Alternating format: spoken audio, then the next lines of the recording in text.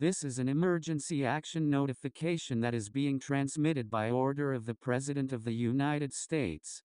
At 8:16 a.m. Eastern Standard Time, 2 nuclear missiles were detected by NORAD. These missiles have been confirmed to have made impact in the state of California and the state of Wyoming. Any further activations of the emergency alert system shall be conducted by the California and Wyoming state governments in all areas of their jurisdiction via cable and satellite television and radio. If you are in the state of Wyoming or the state of California, you will shortly hear instructions on how to protect your life. Please stand by.